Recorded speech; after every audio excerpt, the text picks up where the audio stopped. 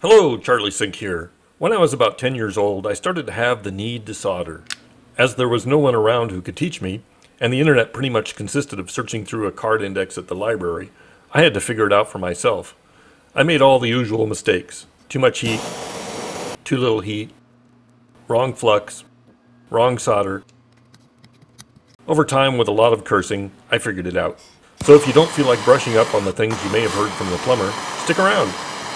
And if you like the video, please subscribe, leave a comment or question, and hit the thumbs up button. All those things really help me build the channel. So let's get soldering. Welcome to another edition of the Weevil Genius.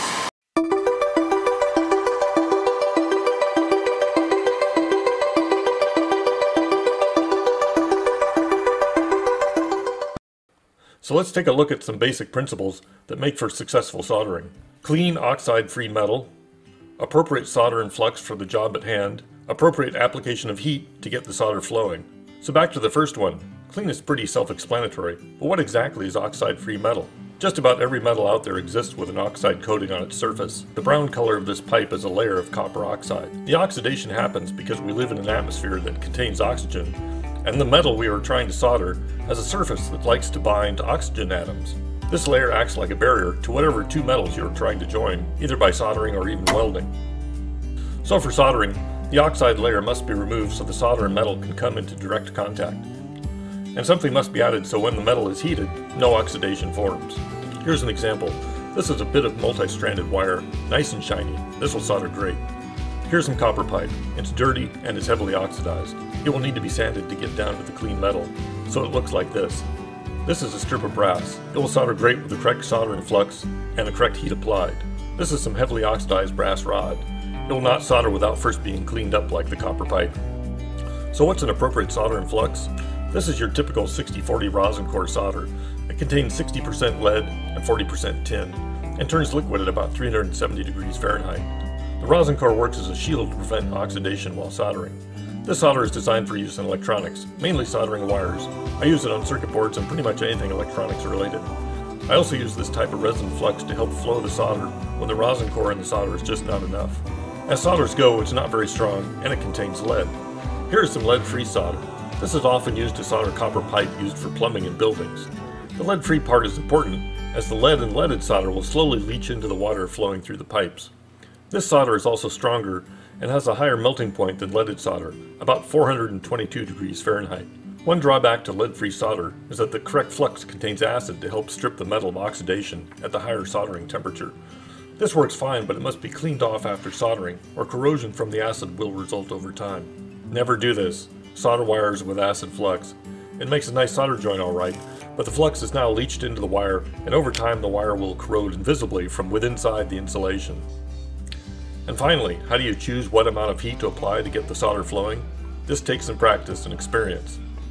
So let's get soldering and see how all this comes together. A little ESC speed control for a model airplane I had. And this is just out of one of my junk boxes. I'll use it in a future project. It got taken out of some other project long ago and got the plugs cut off of it. So I need to solder on a little wire extension and put a plug on there.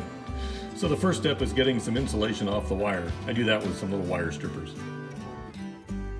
Now that we have both stripped, I always like to wind up the braids of the wire a little bit so they don't just flail around and stick out when you go to solder it.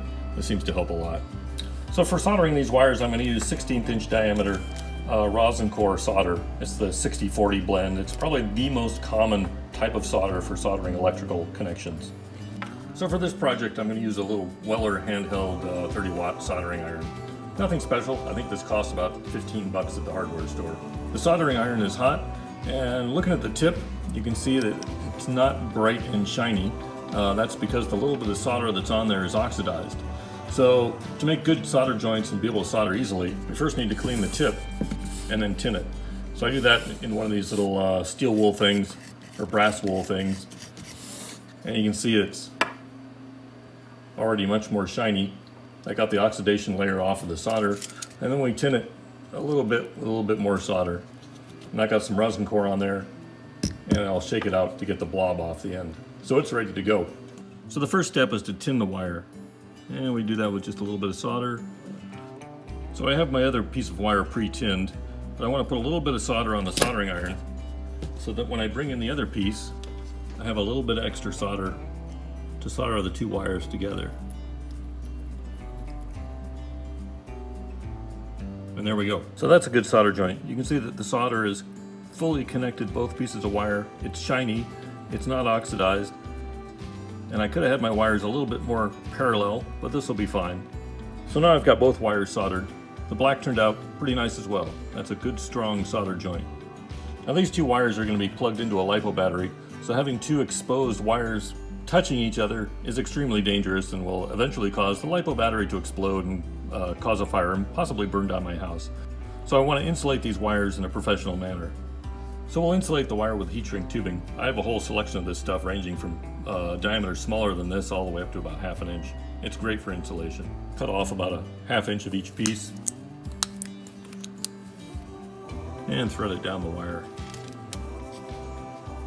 and over the solder joint. At this stage you can use a soldering iron to shrink the heat shrink onto the wire, but a much better solution is to use a heat gun.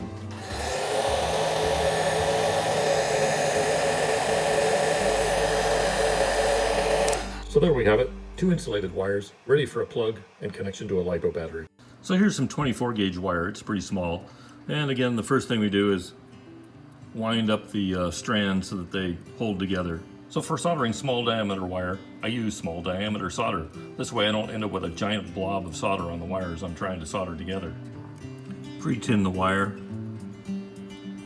Over the years I've developed the skill of being able to hold 2 pieces of wire in one hand and solder with the other. I consider it my superpower. That's a good solder joint. So here's some 10 gauge stranded wire.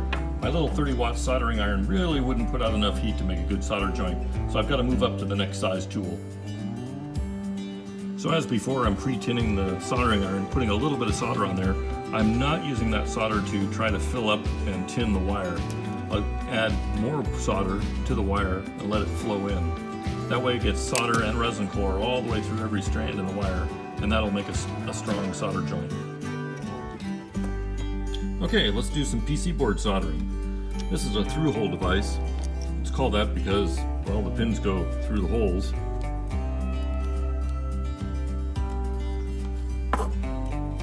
Now these devices, I like to bend over the corner pins, just 2 of them, so it doesn't fall out while I'm soldering. And as before, clean the tip of the soldering iron and tin it with a little bit of solder. And shake it.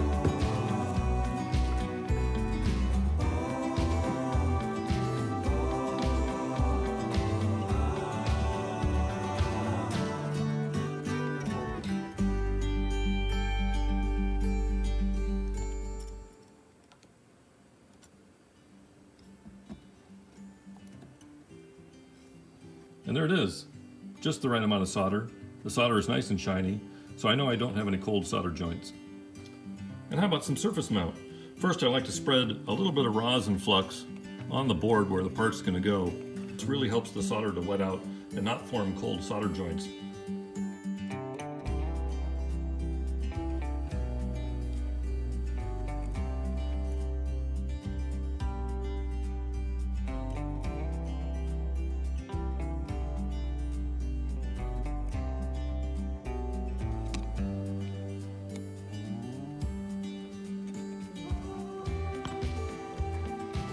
A really handy tool to have is the desoldering station.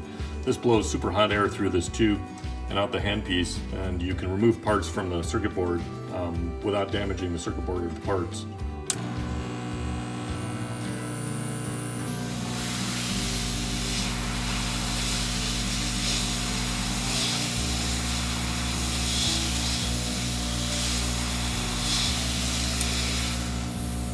So this is another tool I can't live without. It's an Ameriscope binocular microscope. I use it for soldering surface mount parts like this.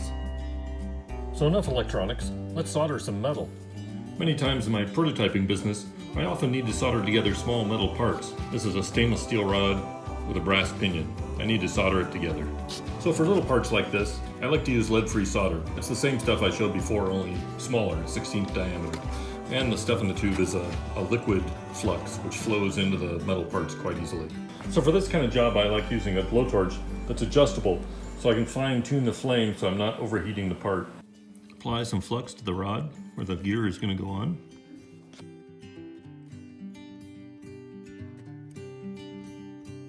So for this little project, I've got the blowtorch turned down as low as it'll go. I don't want to overheat the brass or the rod. So we're going to just gently heat it until the flux starts to boil and then apply the solder.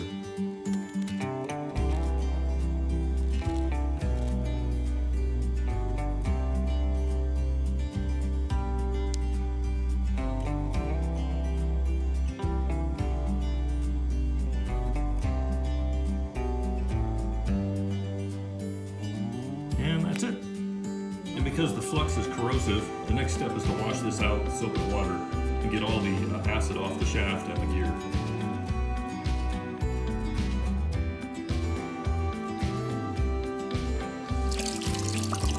So I can tell this is a good solder joint. You can see it's all the way around the metal rod and it's gone all the way through to the other end. You can see just a little bit of ring of solder there. So that's a good strong solder joint. Thanks for watching. Hope you liked the video. See you next time.